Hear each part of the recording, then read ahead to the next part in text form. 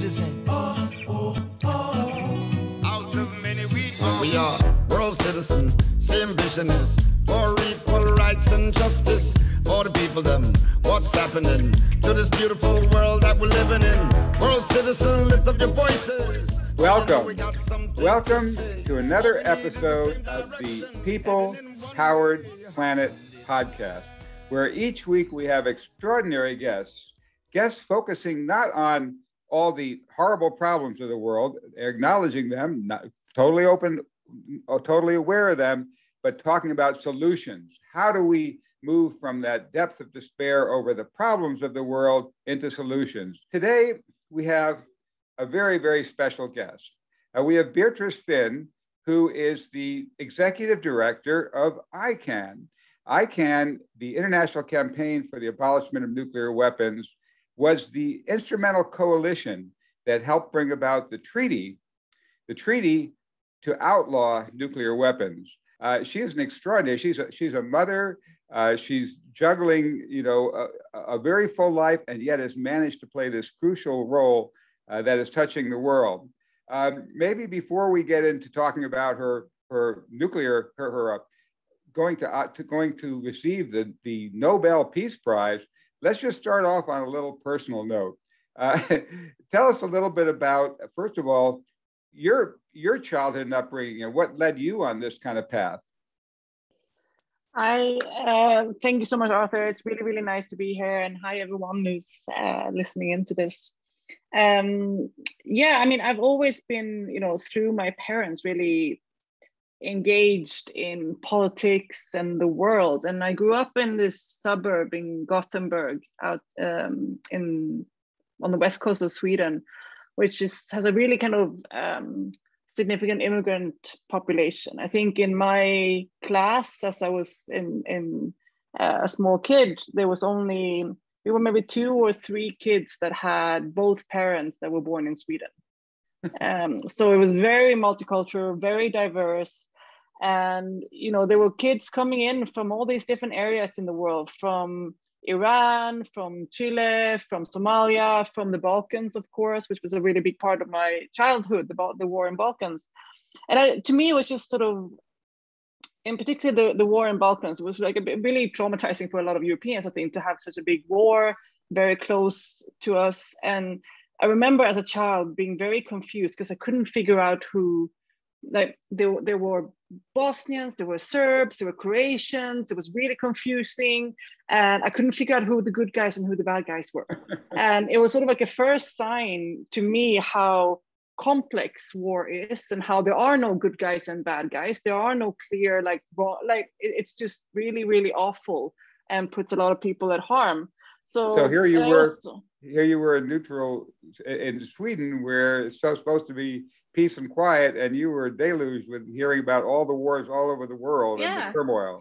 Or just like, the kind of revolution in Iran and what happened there, or the Pinochet regime in Chile, or the big starvation in Somalia, for example. All of these incidents and things and crises and conflict happening around the world, and sort of having an impact on me in Sweden, and just understanding how connected we are as well, and how impacted we are by things that are happening far, far away from our own countries. Right. Now, tell us just a moment about, here you are, you're a mother, Henry and Holly, I guess, are your children. Tell us a little bit more about them and how they've perhaps given you a lesson about how world leaders act. Yeah, absolutely. I mean, I joke a lot about sometimes that dealing with diplomats and governments, you think they'd be more mature than my kids, but in many times, no. It's kind of the opposite. No, but it's really nice to actually, even though nuclear weapons can be a bit of a difficult topic to talk to kids about, it's quite nice to involve also kids in this idea that you can change things, you can organize and get involved. And my kids are even like sometimes negotiating at home and striking, and it's a little bit annoying, but I'm also very proud when they do that. They are organizing against me and my husband. It's quite exciting. Wow, what a powerful lesson for children to learn that they can make change. That's the only way to give them hope. Otherwise, the world seems overwhelming and scary and impossible. But once they get that idea that they can make the change, wow, then they feel empowered. Good for you. Exactly. Yeah, it's really true. Well, speaking of that, and speaking of making change, I mean, so tell us a little bit more what it was like. I mean, here you were getting ready to receive the most august, the most famous kind of prize in the world, the Nobel Peace Prize.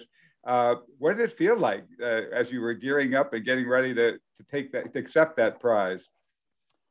You know, I mean, like, none of us do this work for glory and glamour. I mean, the peace movement work is not really about that. But I think, you know, one of the things that struck me around the whole time of the Nobel Prize was how important it is for ourselves to recognize the importance of our work. Sometimes when you do this kind of work, it feels a bit hopeless.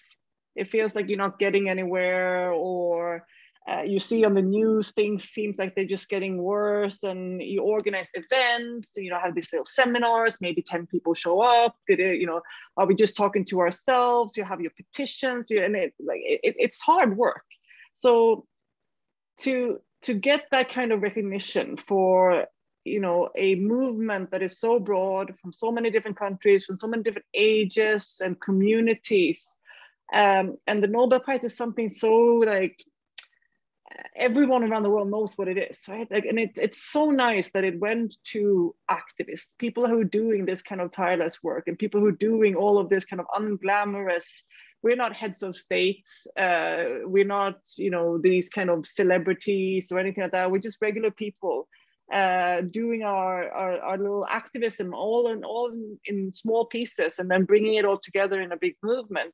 And it was just such a fantastic moment, right? To be able to share that with the whole campaign, and to be able to kind of also understand that somebody noticed, somebody saw what we were doing and thought it was great. Because I think that sometimes in this work, you sometimes wonder, right? I mean, I can't be the only one who kind of like doubts at moments, like, oh, is this actually making a difference? Are we ever going to achieve something? So having those moments of sort of celebration, I think it was so important for the whole campaign and for our energy, and to kind of our trust in that this work is meaningful and it's leading somewhere, and it's achieving results.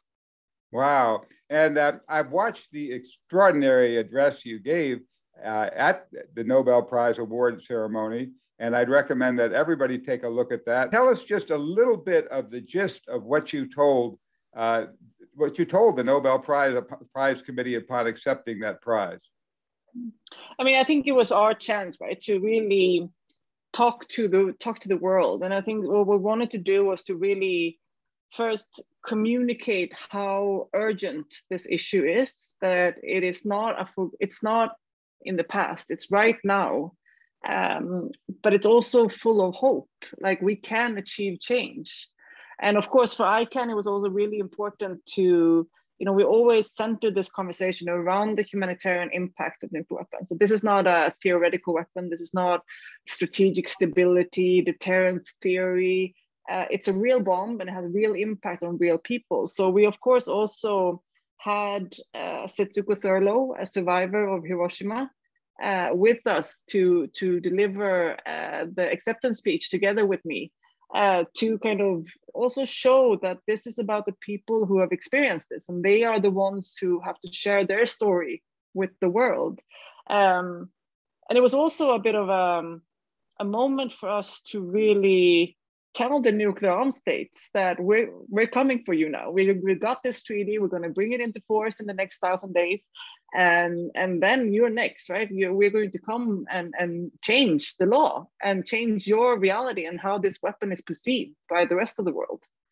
So yes, it was like putting them on notice. Great. I was thrilled to hear that you used the prize money to launch this 1,000-day campaign to take the treaty, which you had succeeded in getting passed. You'd helped succeed with other people, of course, in getting passed by, what was it, 120 of the world's nations. And you said, okay, we're going to use this prize money to get that implemented into actual law, and we're going to do it in 1,000 days. Did you meet your goal? Almost. It took us 1,028 days to achieve the goal. So we're pretty happy with that. I'm personally a little bit disappointed. I wanted to do it faster. There was this little thing called coronavirus that came in between. We like to blame that, but no, we 1,028 days from the Nobel Prize acceptance speech to the day we reached the 50th ratification. That was the threshold for the treaty to enter into force. So we were extremely happy about that, of course. Well, that really is extraordinary.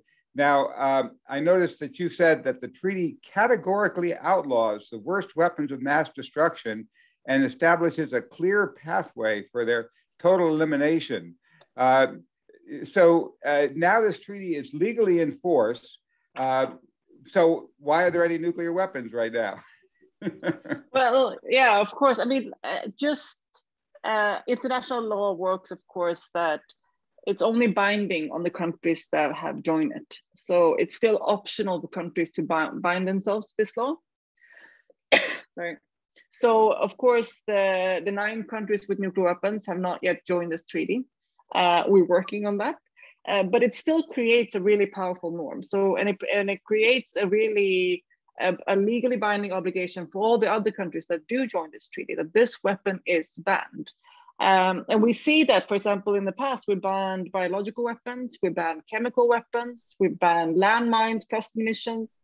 Not all countries have joined all of these treaties. There are still countries that have not joined them, but in the world sort of perceives these weapons as illegitimate, sort of delegitimized, not acceptable, inhumane, and not really okay for a country to have anymore. So it really, we see, sometimes people talk about treaties as not enforceable, or they're weak, or we can't force anyone, but they really have power and they really change behavior. And that's what we're going to do with this treaty now. So with or without the nuclear armed states on board, we are going to use this treaty to really change people's behavior and people's expectations on the nuclear armed states. And I think there's a lot of ways that normative change happen before the kind of government acts. Well, weren't some of these previous acts that outlawed certain weapons, like chemical and biological weapons, or like the landmines, for example, didn't they actually end up being in effect binding on the nations that had them, because no longer could people help the company, the companies that were manufacturing, it was no longer profitable to make them, and so on. Didn't it actually have an impact, just like in the US, where like California will pass a law that none of the companies want to market just to California separate products, so they comply for the whole world? Wasn't there that kind of impact from some of these previous laws? Absolutely. I mean, there are countries that have not signed and joined the Bio and Chemical Weapons Convention, but all companies have stopped making. No company would make chemical weapons, and it's really regulated because the majority of states have done it. And these companies are international, right? They have to follow the laws for the sort of general international law. We see even in cases like landmines, for example, the US, Russia, China never signed those treaties. Yet they've really decommissioned so many landmines. There are no more like producers of these weapons, very few producers of these weapons. The US, for example, has said that, to a large extent, they will follow the rules in the treaty. They have this one exception in the border between North and South Korea. But aside from that, the US says, despite them not having joined the treaty, 20 years later, like, fine, we'll kind of follow the rules. With cluster munitions, which is like these little small bombs that stays in the ground a little bit like landmines as well. That was banned by a treaty in 2010. And the US, China, Russia didn't participate in the negotiations. They didn't join the treaty. But through, for example, a lot of European countries joining the treaty, the last American producer of cluster bombs, Textron, and this is a weapons company, they're not doing this for moral reasons, but they became blacklisted by all major European banks, for example, couldn't get loans, and decided to stop producing cluster munitions, which shows that even if the US government didn't agree with this treaty, it was just not practical for the companies to continue to produce this weapon. Once there's an international law banning something, they're going out of fashion, they're going out of style. It's not something that the business community wants to continue to invest in. So it really has a lot of power, these treaties. And that's also something that we're going to utilize with this treaty now that it's entered into force. Well, that is really key. I mean, really, basically, and that's what we want to spend more time talking about, because then that really comes down to how do we personally get involved in enforcing this treaty? I mean, I think that this is something also that we have to see as a huge strength. Norms and what governments are allowed to do is really in our control. We can shape that. And I always like to take the example of, for example, same-sex marriage in the United States. It was one of those issues that even Obama in his first campaign didn't publicly advocate for. But state by state in the US and in pop culture and in business communities, the difference of it just changed, right? People just started accepting it, and it was not okay anymore. And suddenly you see this huge shift. And suddenly, most political representatives, I guess, of course, I support this, right? In the Supreme Court, because it's just like we can't really rely on the government to lead. We have to change first. Right. So there's so many different things that you can do in order to help this shift, right? And based on this treaty now internationally, there's things like divestment, for example, getting banks and pension funds to pull money out of the companies that are making nuclear weapons. It's not a huge amount of companies. It's like maybe 40 companies in the world that we know. And for example, we can go to Don't Bank on the Bomb and see that, and you can see where the main banks, if they have a policy to prohibit investments in these kind of weapons or not. So we're working a lot, and we've seen, for example, just last month, the Irish Sovereign Wealth Fund, which is this big national sort of investment fund of Ireland, as a state party to the treaty on the prohibition of nuclear weapons, they now sold off all their assets in these weapons companies. Wow! Because the country banned nuclear weapons, so they're selling them off, which means that impacts these companies. So the more we do that, the better. Wow. Well, so tell us, isn't there a regulation in this treaty that not only says, do we outlaw nuclear weapons, but we can't in any way cooperate with others who are manufacturing them? Tell us about that. Yeah, it's prohibited to assist with production of nuclear weapons or development of nuclear weapons or research on nuclear weapons. And of course, that means financing. So you're not allowed to finance nuclear weapons production. Now, of course, you can debate on how strictly that is interpreted. It doesn't ban, general cooperation on other issues with the countries or with that are building nuclear weapons, but specific activities that really contribute to nuclear weapons production or nuclear weapons testing or development or maintenance is prohibited under this treaty. So you're not allowed to assist or encourage or induce anything that's prohibited in this treaty. And that can be a really powerful instrument for us to use. And the more countries we get on board with this treaty from the non-nuclear weapon states, the more pressure we put on the nuclear weapon states. I mean, we can't change the Russian government or the US or like China's government or even barely the US government in many ways, their opinions right now, immediately, but we can make it harder, right? And that's the powerful we have. Like, we can make it more difficult. So it's really about increasing the kind of bar of what's acceptable and what's easy for them to do. And at some point, it's going to be harder for them, like with the cluster munitions, for example, it's going to be harder for them to maintain nuclear weapons than to get rid of them. And I think that's sort of what we want to get towards. Excellent. Well, that really is our fundamental responsibility as people to be part of that enforcement. In fact, the Universal Declaration of Human Rights, well, first of all, one of the very first resolutions, as you've mentioned, of the UN was to call for banning nuclear weapons. And that was unanimously passed, as was the Universal Declaration, which defined what the human rights are. And of course, our fundamental human right is the right to live. If we blow ourselves off the life planet, we violated all of our rights. Well, that declaration says that every individual and every organ of society shall strive by teaching and education to promote respect for these rights and freedoms, and by progressive measures, national and international, to secure their universal and effective recognition and observance. In other words, that means all the nations of the world passing this, returning it back to us. It's up for us, folks. We have the actual responsibility to secure the universal and effective recognition of the fundamental rights that are passed in these international laws, which are all the rights that give us the right to live on this planet and to thrive on this planet. So as part of that, I'd like to go into more about that, the various arms. What are the key arms or key components of people-powered enforcement of this treaty?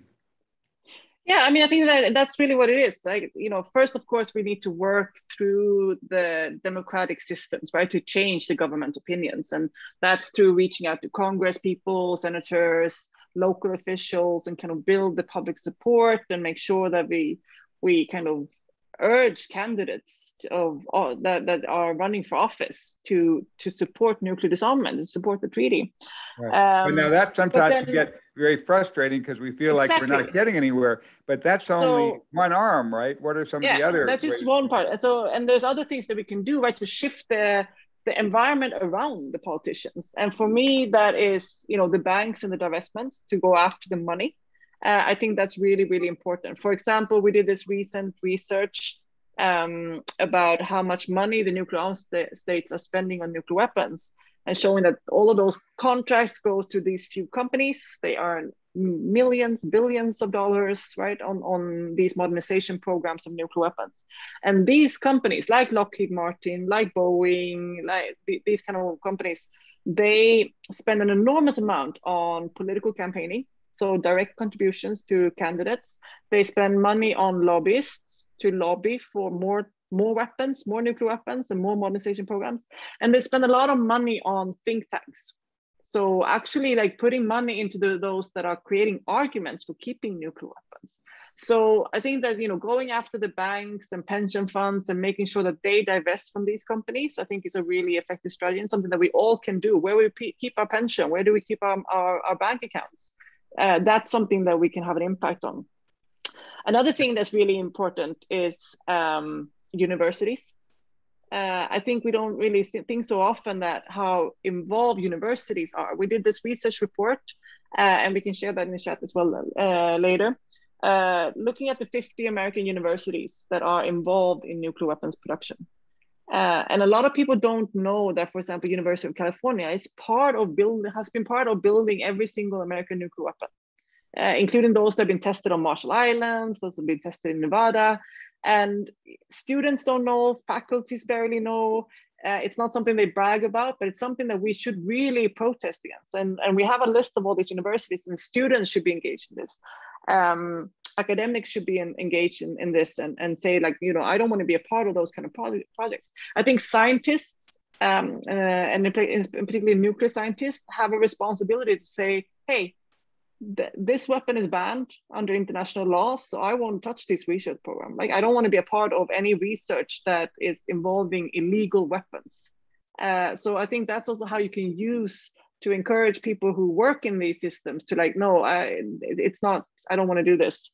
Another thing that we worked a lot on is also the local governments, cities and state level, which they of course don't have the power to formally sign treaties, international treaties, but cities are the targets of these weapons.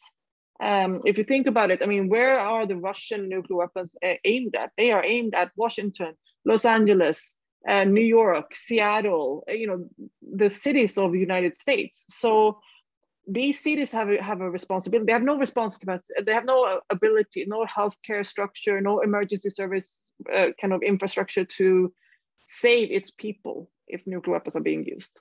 So they have a responsibility to make sure that they are no longer targets of these weapons. So we've done that through resolutions and motions on city and state level, urging cities to join to support the treaty and call on the federal government. And we have several, Los Angeles, I think Portland, Massachusetts, New Jersey, loads of cities around, Washington, D.C. even, have adopted these resolutions supporting the treaty and urging the federal government to join it. And the more that do that, the more pressure. So that's also a really effective way to kind of engage your local community. Wow, well, those are our four crucial arms: the city appeal, the banks, the universities, and our investments. I'd like to run through a little bit more about each of them. First of all, starting with say, the universities. You mentioned that the University of California was involved in creating every one of the nuclear weapons that we have. The Bulletin of Atomic Scientists, you said that scientists have a responsibility to do something about it. Didn't scientists actually do that from the very beginning with creating the Bulletin of the Atomic Scientists? Yeah, I mean, I think that the bulletin is like a really great place to reach a lot of information about this. They're really great articles. But I think that universities have and their doomsday clock. Tell us about their doomsday clock. Well, they had this research that show a kind of a board of scientific experts that estimate the risk of the world ending, pretty much, the doomsday clock, and it shows how close we are to doomsday. 100 seconds to midnight. Yeah, they're going down to seconds now, and it's the closest it's ever been. And we're talking as close as the Cuban Missile Crisis. And this is not just the Bulletin of Atomic Scientists. This is also other experts, the ICRC, the United Nations Institute for Disarmament Research, the Stockholm Institute for Peace Research.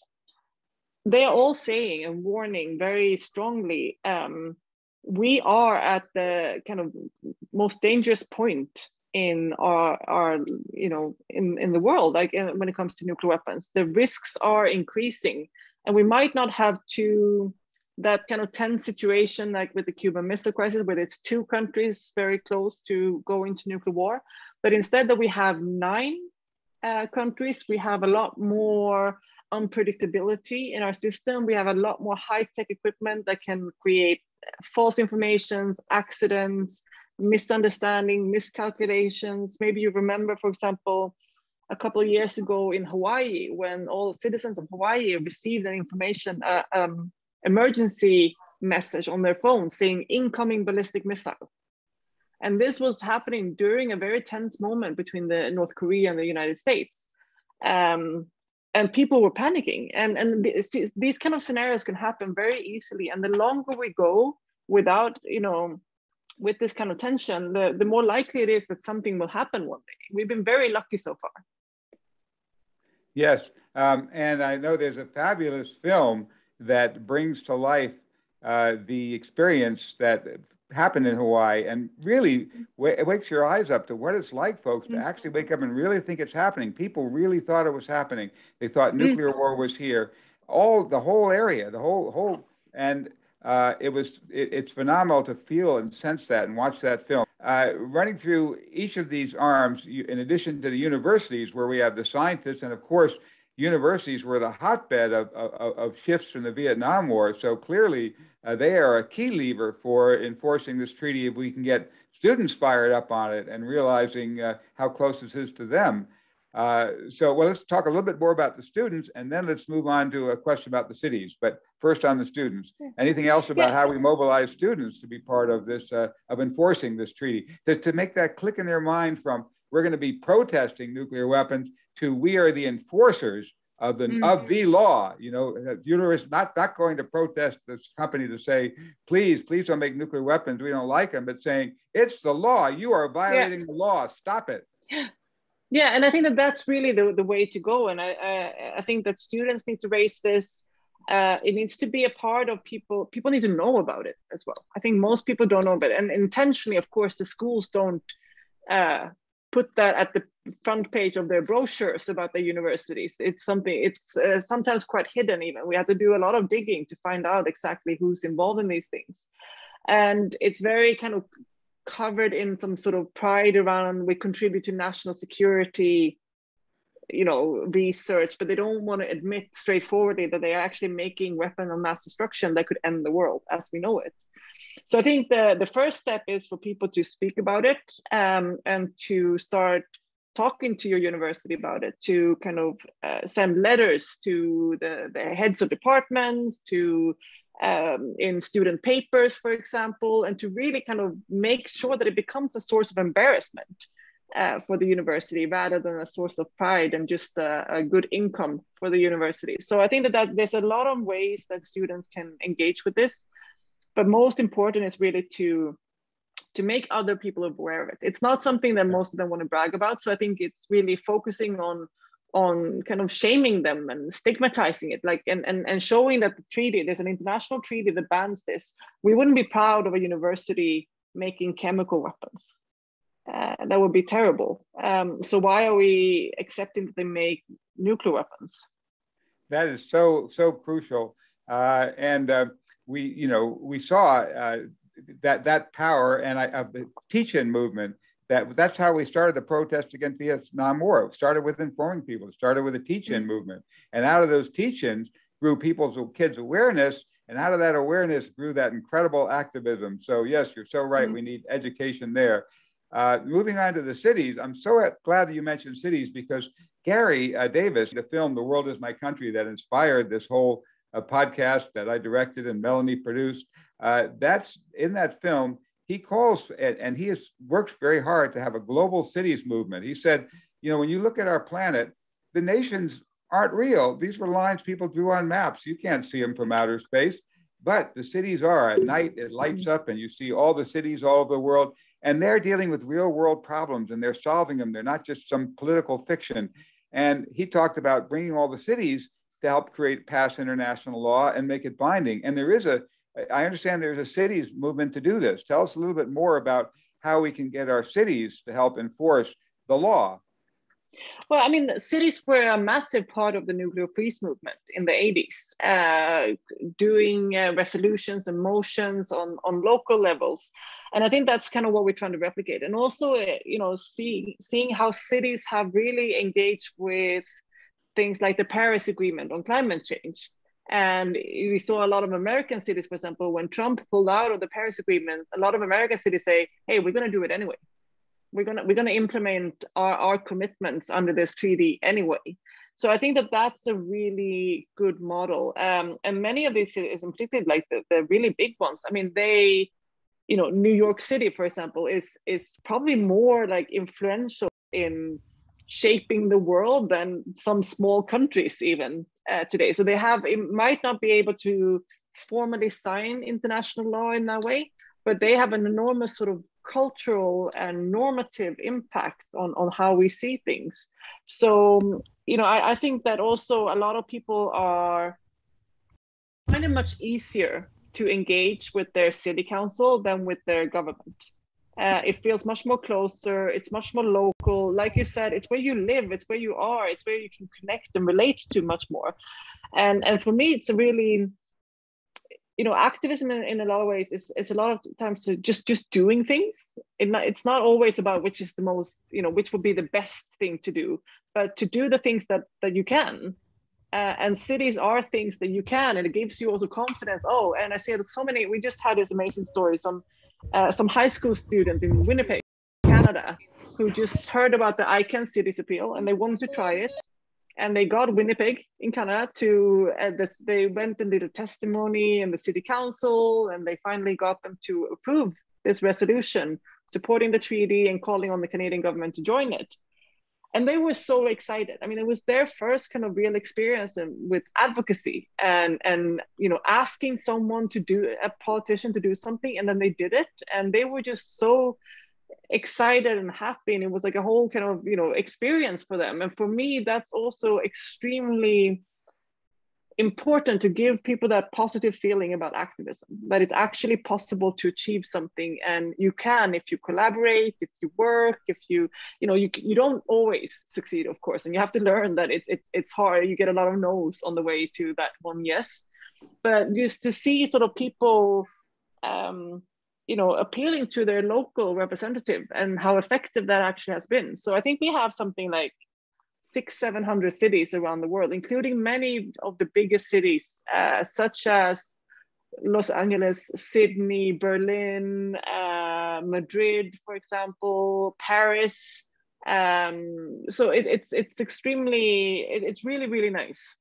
Wow, this is so powerful and exciting. And that is really what Gary was talking about when we make that click in our heads, as I mentioned, from being pleading and begging our governments to do things to saying, we are enforcing the law and you are to halt this illegal behavior. And I want to cover one more area before I throw it open to questions from everybody else. But I'd like you to tell us a little bit more about perhaps the key lever in all of this, and that is the financial. We talk about divestment. Many people have investments. Some people say, well, I don't have investments. Well, do you have a bank account? How can we use that lever to enforce the law? Yeah, I mean, I think it's extremely effective to go for the divestment route. And again, it's something that, we have to stop thinking about nuclear weapons as completely abstract. Oh, it's Kim Jong-un, it's Putin, it's Biden. What do I have to do with that? I can't change any of their minds. Like, I feel very proud of us, and understand that there's so many parts of society that is complicit in that, including our banks, including our pension funds. So I think it's definitely something that people should be doing. And these banks, and we spend a lot of time right now after the treaty entered into force to focus on the financial part. And we keep hearing from them that they are definitely sensing how their clients and people who have their investment with them are much more interested in where the money is being put now. And even their staff, for example, I had this really interesting conversation with a head of a bank who said that they had difficulties recruiting staff until they clearly new sort of young students from business schools. They were not asking about, what's my salary going to be? They were asking, what's your climate change policies? What's your sustainable development policies? Like, I want to work for a company that thinks about these things. And sometimes it's like greenwashing, we know that, of course, but it is a huge trend in also the business world that they have to think about these things. So I think that right now is a moment to really push your bank or your pension fund to divest from weapons companies, and particularly to be in line with international law, because the more countries join this treaty, the trickier it's going to be for all their subsidies and their kind of multilateral work that they do, their multinational work. So if you are interested, you can go to a website called Don't Bank on the Bomb, where you can see lists of the companies, of course, that are making nuclear weapons, but also you can search for your bank and see if your bank is one of the good ones or one of the bad ones. And there's also material like what you can say if you want to contact them. And of course, it's a sort of it's something that we should make a habit of. If we go into a local office of a bank, we should just mention these things. What's your policy on banned weapons? Because a lot of these companies have policies that bans chemical weapons and biological weapons and sometimes landmines and cluster munitions, but they don't have nuclear weapons included in that. And now the treaty this year entered into force, so now they have to add that. And that's what we're working on now. Wow, that is such a crucial message. And before I turn it over to questions, I do want to throw in one more, and that is, in addition to the finance side of the weapons, what about the buying side? Companies are very aware of their public image. They want consumers, they want people to buy stuff. What do you see as the possibility of evolving as another arm of this? Perhaps, in our film, The World Is My Country, Gary shows this kind of SmartGov app, an app where you'd walk into the store and you scan products and it'd say, beep, beep, this is a violator of international law. We're not going to buy them. Oh, this one's complying with world law. They're green. They're not doing they're not supplying or helping in any way, aiding or abetting any company making nuclear weapons. We're going to buy their product. What do you think about evolving that consumer arm? There's a little app called Boycott, kind of beginning of this kind of thing. But what do you think about developing that kind of consumer purchase power arm of enforcing the treaty? I think it's really, I would love to do that. The nuclear weapons producing companies, luckily, is not that many. Right? It's if you compare it to, for example, fossil fuel industry or other things like that, it's a much smaller. I think on our list we have around 40 companies in the world. Most of them are exclusively weapons companies and very focused on that. But there are some, like Honeywell, for example, that most people don't know that they're involved in making nuclear missiles. And that's something that people should definitely be aware of. And it should be, to me, like, that should be a marketing problem for them. That should be something that as soon as you talk about them, people are like, oh yeah, oof, that's bad. And I think that that's something about education and putting this out, and maybe an app like that. I think that's a fantastic idea. And to constantly also remind people. I think that that's also a job that we all as individuals can do. Especially now when you have things like social media. And I sometimes like to, if I have time and I come across one of these companies, I like to leave a little message. I'm like, oh, you shouldn't be making weapons of mass destruction. Oh, these weapons are illegal under international law. Stop doing that. Just to also show other people that there is someone out here who protests this and don't think that's okay. And the more people who say that, the more it's going to be a problem for them. And for a company like Honeywell or Airbus, for example, the nuclear weapons part is minimal. It is not a big part of their kind of business model. If that starts really interfering with their profits, they're going to cut it. It's not worth it for them. And we've seen that on other companies as well. I can't remember the name now, but there was a company that after pressure from consumer, I can't remember what it was, like sold off their arm. I mean, the arm, they sold it off and they continued to making it. So we didn't fully solve the problem. At least the company itself who sold it off recognized that this is a liability for us. And it should be, I think that's a step in the right direction, right? It's a liability and nobody wants to touch it, right? Because when nobody wants to touch it, it suddenly just bounces around. And that connects to me also with we talked about scientists, but also employees that, you know, here in Geneva, there's a lot of tobacco companies based here. And you sometimes see on job ads that these like really high paid marketing jobs, but people don't want a tobacco company on their CV. It's a little bit, once you go into a tobacco company and you work as a marketing executive for a tobacco company, you can't go anywhere else. That's not a popular thing for people. People are like, oh, you worked with Philip Morris. That's not really great. And I think we have to do that with these companies as well. It should be like stigmatized, right? It should be problematic to go and work for a company that makes weapons of mass destruction that are banned under international law. That shouldn't be acceptable. So we need to kind of increase that feeling of, oh, no, Lockheed Martin? No, oh, absolutely not. That needs to come.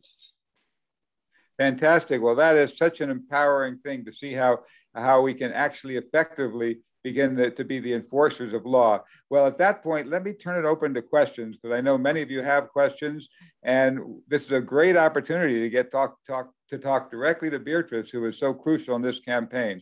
So Melanie, take it away for the question period. Oh, goodness. Thank you, Arthur and Beatrice. Oh, it's happening. This is happening. This is go time. We need everybody on board, doing every little thing they can do, sending, no, I'm not okay with you because you support nuclear, and the other countries are getting on board. And yes, this is working right now. So thank you for your incredible work. I'm so impressed and I'm so excited because it feels good. It feels good to be on the right path now. That's where we are. Thank you. So yes, let's go to questions. And if everyone could ask their question or comment, but keep them short if you can. We have quite a list. Our first one is Joanne. Joanne, please ask your question. Yes, Beatrice, I have to say it is an absolute honor to be on a Zoom program with you. I am one of your loyal fans and have been very privileged to be able to explain the treaty in our classes and to follow along. So and I'm happy that Glenn is here with me because he's one of our co-presenters in our class, and he gave the link for that.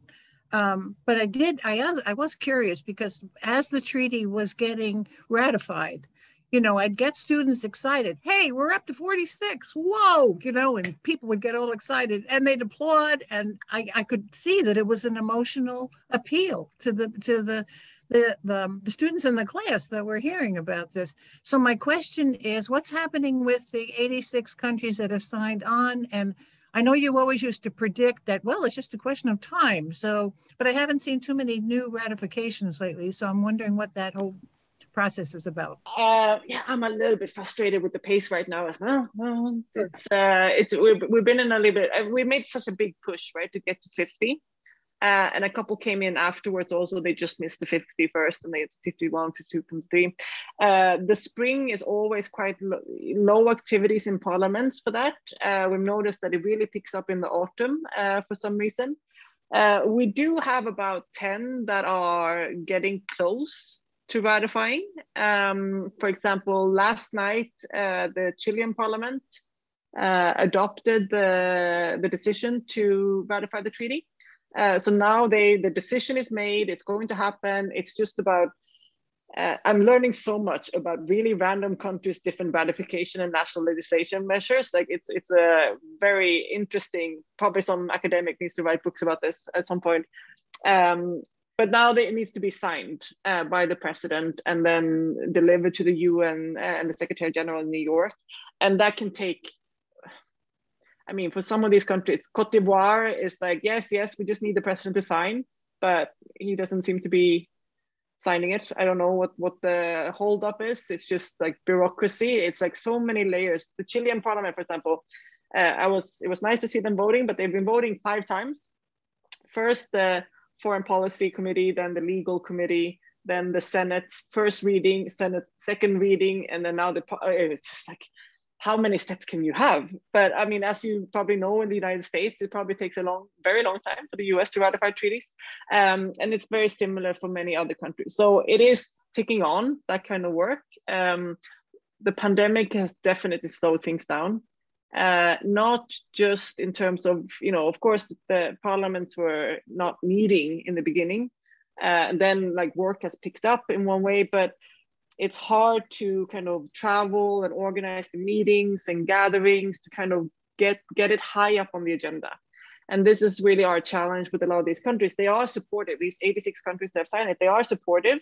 It's just, it's not at the top of their agenda. They have bigger problems right now during the COVID that they are worried about. It just keeps dropping off unless there are activists pushing, saying this is really important. It's really easy for it to just get stuck on some bureaucrat's desk for quite a long time. So we have to kind of continue to push that forward. These processes do take time. It shouldn't take so much time though that we're going to wait forever, but we're hoping for a few more months now in September. Yes, my goodness. Yeah, then that's up to us to get on board and call whichever country you're in, get on board, because that makes a huge difference. I do that all the time. I leave comments to the White House, dear Mr. President. So yes, that counts. They listen, and the companies listen to that too. So yes, please. Okay, so now quick question or comment from Richard. Richard, go right ahead. Thank you very much, Melanie, and thank you, Arthur, and thank you, Beatrice. It's great to see you again. I'll just follow up on Joanne's question. Where are we at now with the first meeting of the state parties? I gather it's been delayed yet again. And how many of the umbrella countries are going to come as observers to that? And then I have a second question on Rotary, but I'll let you answer that one first. Yeah, so the meeting of states parties was originally intended to be held in January. It's because of COVID and the UN schedule of meetings that is being kind of up in the air. They postponed it to March. It's actually, I think, a good thing for us that it's pushed back a little bit. It would allow us to have more participants coming and to make sure that more parts of the world, given the membership of the treaty at the moment, is very heavily focused on Latin America, Africa, Asia, Pacific. And these are the countries, these are the regions in the world that are least vaccinated at the moment. So it will give a little bit more time for everyone to get vaccinated so we can actually make sure that people make it to Vienna. So March 22nd to 24th is the date. And we're hoping that a lot of countries that also haven't signed yet will show up as observers. I think we're seeing some really good signals from some umbrella states. There's a couple of countries that have yet not signed that have committed to go as an observer, Switzerland, Sweden, Finland, for example, but they should also sign eventually. So it's more pushing them to also make the decision to sign. But we're working a lot now on two really important countries in NATO, Germany and Norway, who could be real game changer in this alliance, because there's an election in Germany now in September. There's an election in Norway as well, same month. And it's looking that there will be change of governments, and it's looking like it will be much more TPNW friendly parties in governments. And of course, we know that even the most progressive politician, when they get into power, they fold. So it's not like we have, we think that that's automatically going to change everything, but I think we're going to have much more receptive politicians in these governments, which will give us a great opportunity to get them to be observer states and then work towards getting them to sign the treaty. And once we get NATO states on board, I think that's going to be a huge game changer for this whole issue. Once the kind of alliance of Western countries that pretend like weapons of mass destruction is completely normal and sane behavior, once that breaks, it breaks. And that's also why they are so terrified of this treaty, because they know that eventually one of them will fall for the pressure. I'll put my Rotary hat on. And as you know, Rotary has come out with a social responsible investing policy now, and is going to get rid of its investments in General Dynamics, hopefully, that they've done that. We're working on the ICAN, we're working on Don't Bank on the Bomb. We've got a conference coming up with our president, Rotary International President Shekhar Mehta, along with the International Committee of the Red Cross President Peter Maurer, and along with Azumi Nakamichi or Matsu from the UN Office of Disarmament. So the question then is, what further can Rotary do to help this whole process? And I wonder, the NPT has gone nowhere on Article 6 for the last 51 years. The 9 nuclear countries are obviously boycotting the TPNW and first state parties. Hopefully we'll get the observers from the umbrella countries, as you say. I'm wondering though, is there room for a third venue, namely another disarmament conference, say sponsored by Rotary, where we bring in mediators for the 5 or 7 or 9 nuclear countries to work on them to get rid of their nuclear weapons? Absolutely. I mean, I think the more the better. I'm very much a favor of the kind of thinking that there's not one thing that's going to fix this problem, but we have to kind of attack this problem from all possible angles, right? From politicians and media and scientists and grassroots and TikTok youth and these kind of things. And we have to do it in different versions and in different ways, using different arguments, whatever works, right? And whatever people feel like they want to do it. That's what I meant, like, the best kind of activism is the one that, is natural and happens. Rather than like some kind of ideal scenario, we're going to think about what's the one best thing to do. Like, just do whatever makes sense to you with whatever community you have around you and wherever you feel like you could do something, and then together everything will change things. But I think that there are many ways that Rotary can have an enormous amount of impact. I mean, it has so many members and such a wide range. For example, I mean, I'm very excited to hear that there's a possibility of divesting and changing investment policy like that. I would love for that to be communicated very widely. As a result of the TPNW, we are selling off these assets in this company. Because I think that international law will only work if people believe that it works. It's a lot of these things that a lot of it is in sort of people's minds and beliefs rather than concrete stuff. So if people believe this treaty is effective, it will be more effective. So when we say that we're taking this action because of the treaty, that really strengthens the treaty in so many different ways. So having Rotary like communicate that, sending that out to members of Rotary and having them communicate that and saying, that's a really great step, I think is extremely helpful, and it will help activists and campaigners in other countries that are trying to get changes. It will help us argue that, hey, look, it's having an impact. The treaty that we all worked on is now making specific kind of trouble for this company, right? And it's like having an impact. So I think all of the things that we do, we need to be much better at communicating that and putting that out as really, you know, important developments, because that will kind of increase people's faith in international law and in norms, and that will strengthen it and make it more powerful and make it have a bit more of an impact. Yes, and to not be afraid or whatever stopping people from not getting on board. I mean, this is obvious. This is a fact. You know, we could all die any second.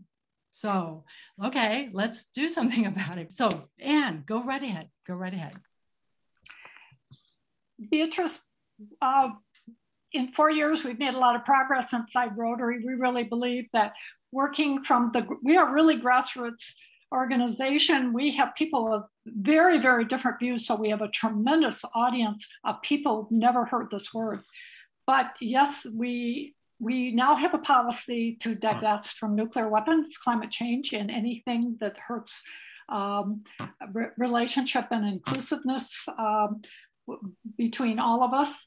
I want to acknowledge that Rotary is growing because we have nuclear weapons program in it. It's not an official program, but we have people like Joanne Dufour and Ranjit Jayasakara from Sri Lanka has joined the Sri Lankan Club, bringing in the Sri Lankan Doctors and Borders, a colleague of Dr. Helfand. We have Joseph Gerson, who has just joined. So we hope to have our own little powerhouse here. Beatrice, we're really interested in attending the TPNW. We have 9 civil society observers who were all ready to go to the NPT meeting when it was postponed. We still don't know if we're going to get to go to the next one. But I just want to tell you, and you probably haven't decided, or no, the world body has not decided, the TPNW states parties have not decided about civil society observers, but I bet we could have 20 people there because people are already fired up about being at the NPT meetings. So that's my wish for you, and anything you might have to say about what a business and professional organization could do as a follow-up to Shakar Mehta, our president's speech at the United Nations. No, I think that's, I mean, great. Honestly, there will be civil society in Vienna. We don't know the numbers yet. I think it's just so hard to predict right now with the pandemic still going on, and now with the Delta variant raging across the world. It's a challenge. We will plan both to be at the government conference, but also civil society event. Last time we were in Vienna, we had this massive conference for over 600 people. Some of you might have been there actually. And it was really great fun. I'm not sure we'll dare to plan something that big. It just doesn't feel safe at the moment. So it probably will be a bit smaller size. But what we are doing now, and I think that this is something that everyone will do forever, is always to make everything hybrid now. So that there will be live stream from the government conference. There will be sort of interactive ways to participate from home as well.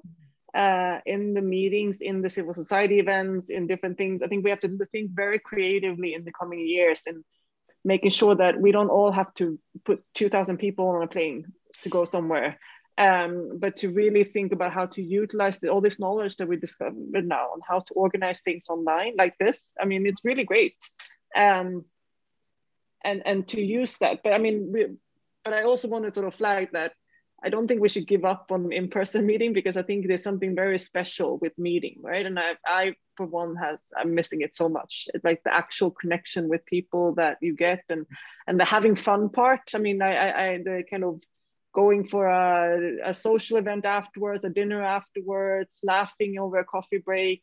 I think that's also extremely important to have to channel that enthusiasm and motivation that you talked about, Anne.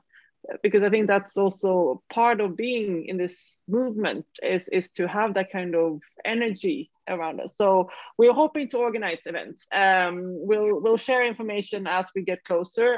We don't know how many we can be, but hopefully enough so that it will become a really nice event. Well, we will be your partner with this. We can help you on the ground, and we can host some of these sessions.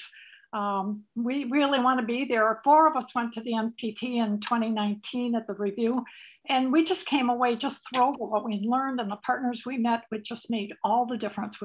We need to be there, but virtual is better than just wondering what's going on.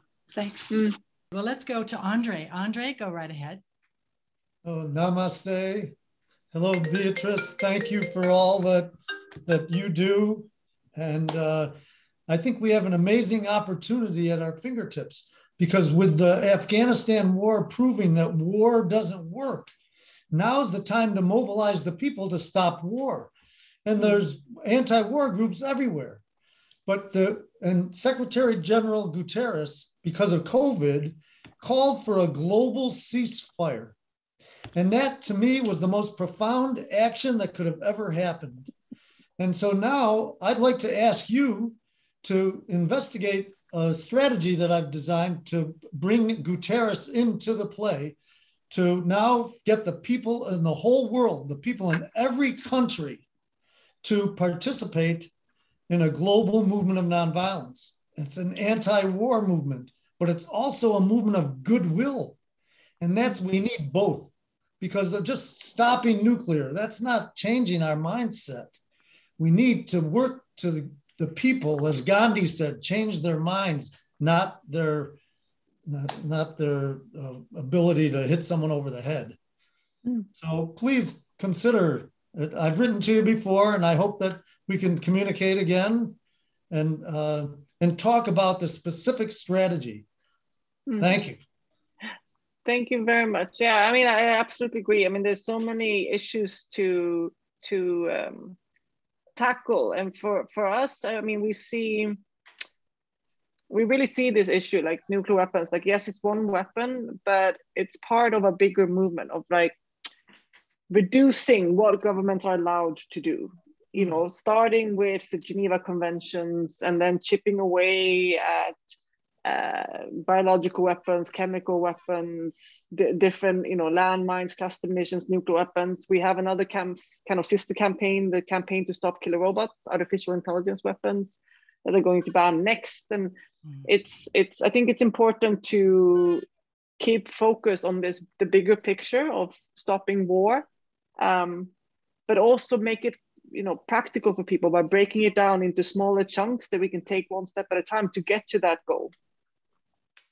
Well, only because of the emergency, all the Nobel laureates, 100 or 150, just wrote an urgent call to action.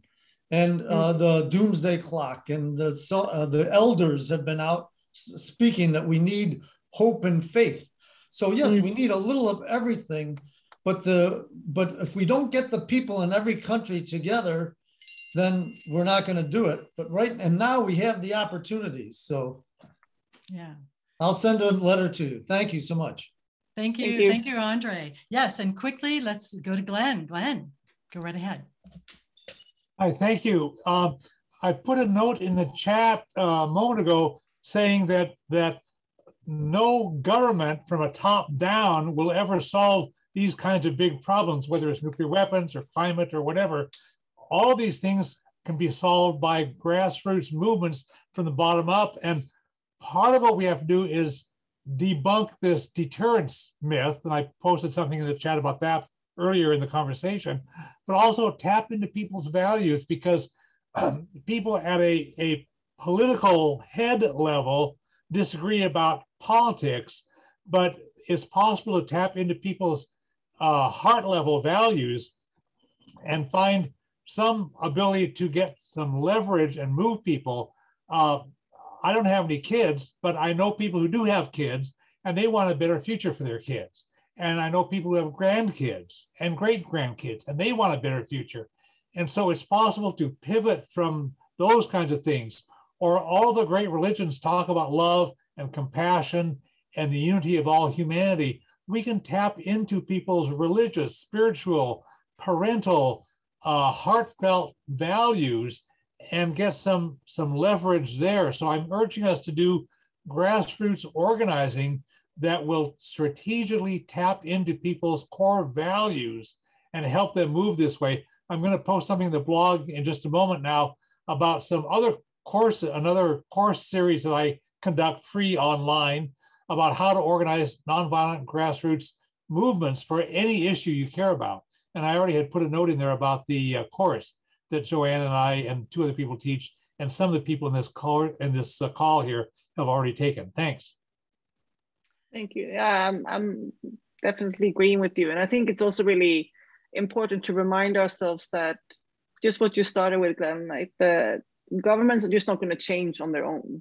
It's not just about hoping that one day a leader will be like, I'm going to do the right thing. I mean, the governments are built of structures that are won't let that change happen, even if a very progressive politician comes in.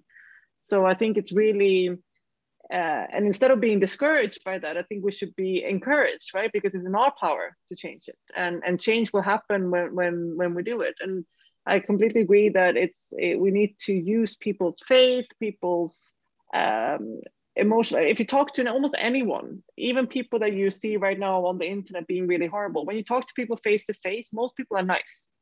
And most people want the same thing. They want to be happy. They want safety for their family and friends.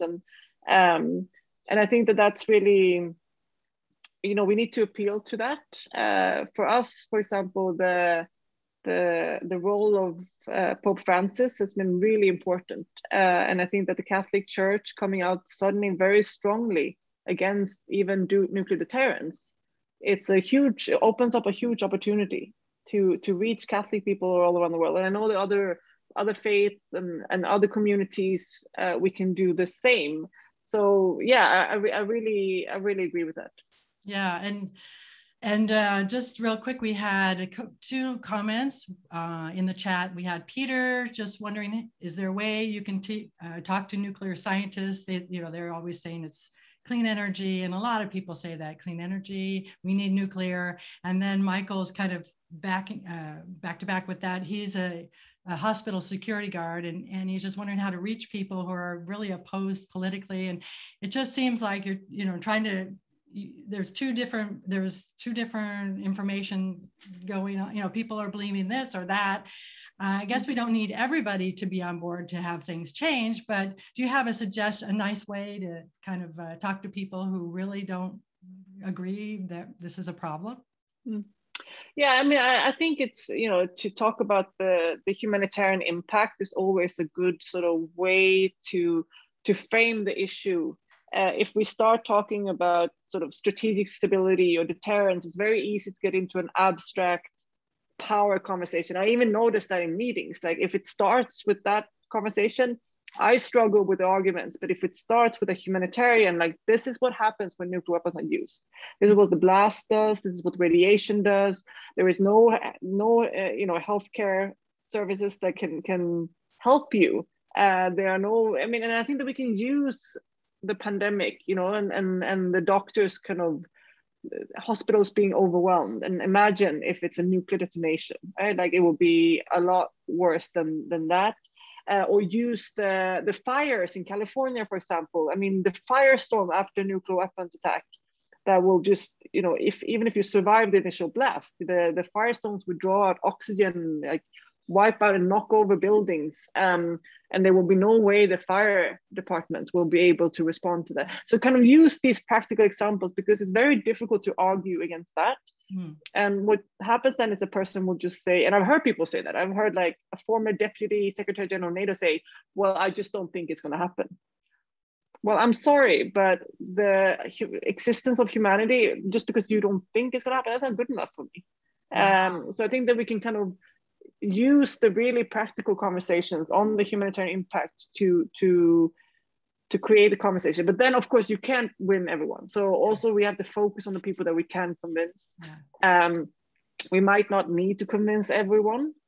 We need to convince the people around us. And I think that that's extremely powerful as well, to focus on the people who are actually in favor. Most people are in favor of this. They just don't believe that it's possible.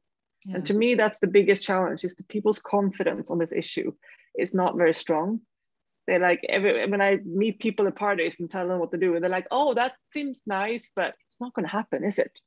And I think that's the challenge, right? And I think that's why the treaty is so important, because it gives this sense of confidence to people, and it gives this sense of, oh, it's actually happening. And like Joanne talked about, how people get excited about the numbers going up, it inspires confidence, and that itself generates like leverage and power in our activism. So I think it's important to not be too discouraged of the naysayers and really kind of focus on what you can achieve and the things that you can do. Great. I love that. Thank you so much, Beatrice. And we got to let you go. Thank you so much for staying. We loved everything. I want to get it back to Arthur for the close. Arthur, take it away. Well, this has been one of our most extraordinary podcasts. We are so thrilled with you and with the powerful, powerful message that you've given each of us. You know, I have behind me, I want people to invite them to come to the peoplepoweredplanet.com to watch the replay and tell all their friends about it, send the link to it, and go to theworldismycountry.com to sign up to get the film. And you may notice I also have the Wizard of Oz poster behind me, and that's because Gary and I both loved that play.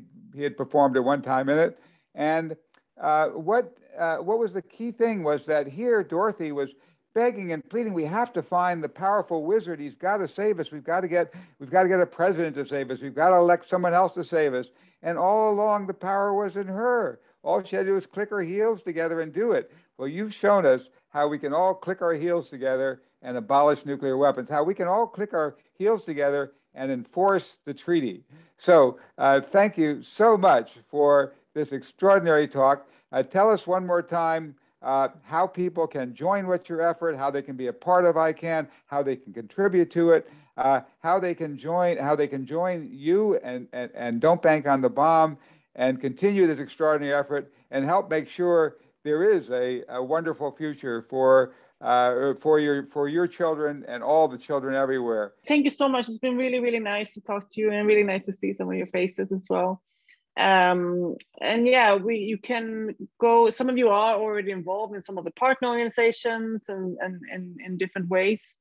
And you can go to icanw.org, our website, where you can sign up for information, for news. You can also look at different kind of special reports on funding or on the universities. Don't Bank on the Bomb for the divestment side, so you can explore the website. If you are on social media, you know, our Twitter or Instagram is also a really great place to kind of constantly see updates and we try to share what people are doing around the world, because I think that that's one of the most powerful things about being a part of a movement, is to see that you're not alone, that there are people around the world doing things every day for this issue. So if you do follow, use social media, do make sure that you follow ICAN there. You can find the accounts on our website at the bottom. You can see the icons you click on. And if you're part of an organization, an NGO that's not a partner of ICAN, you should apply for partnership. That way you get to be part of the kind of official partner organizations of ICAN and have access to a lot of resources and information and regular updates, invitations to the meeting of states parties and things like that. And you can find that information on the website as well. So the website is a great place to go and find everything. Thank you, everyone, for joining us for another podcast of the People Powered Planet, where each week you will hear more amazing solutionaries. Thank you, Beatrice, and thank you, all of you, and goodbye. World citizen, lift up your voices. Oh, you know we got something to say. All we need is the same directions, heading in one way. Thank you for watching. Please subscribe to our channel and like this video.